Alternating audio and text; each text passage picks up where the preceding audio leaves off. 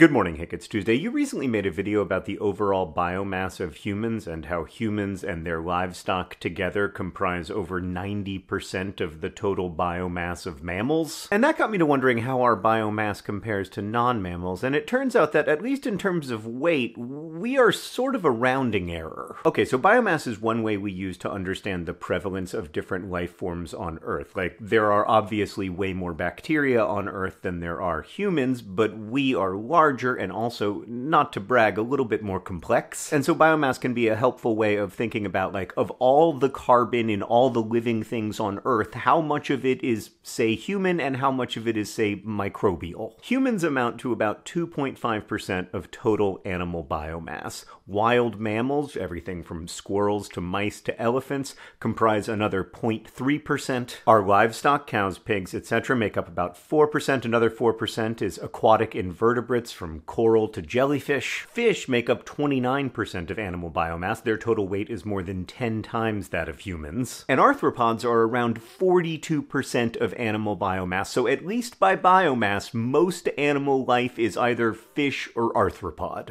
But in a biomass sense, animals are a tiny, tiny part of the story. Like, animals make up much less than 1% of Earth's biomass. Like, we are down here. We weigh less than viruses. A lot less. 12% of Earth's biomass is bacteria. All the bacteria combined weigh about 200 times more than humans do. And we are also dramatically outweighed by fungi and protists, and especially by plants, which comprise over 80% of Earth's total biomass. Like, from a biomass perspective, this is a plant planet with a scattering of other life forms. And I think this is important to understand because one thing about humans is that we're a little self-aggrandizing. Like, we tend to place ourselves right at the center of the story of Earth, and I guess in some ways that's justified. We are different from other life forms, not least because through writing and video and other communication technologies we can efficiently share knowledge across space and time. And we do currently have outsized power. Our behavior is causing extinctions and reshaping the climate and our habitats. Like, I live in Indiana, which people tend to think of as an endless conglomeration of cornfields, but 400 years ago, this was all hardwood forest. Indiana is not a corn land, it is a forest land that we terraformed for corn. So yeah, we are very powerful and we are causing big changes to our biosphere, but we also shouldn't exaggerate our power. Like, we are just a form of life. The world is very big and we are a very small part of it, not just in terms of biomass, but also like in terms of time. This ginkgo tree looks very much like the ginkgo trees from the Jurassic Age over 150 million years ago. We, meanwhile, have been around for about 300,000 years, or 0.2% of the ginkgo's history. Earth, and indeed life on Earth, will be okay without us. Earth has recovered from far greater shocks than humans. The thing is,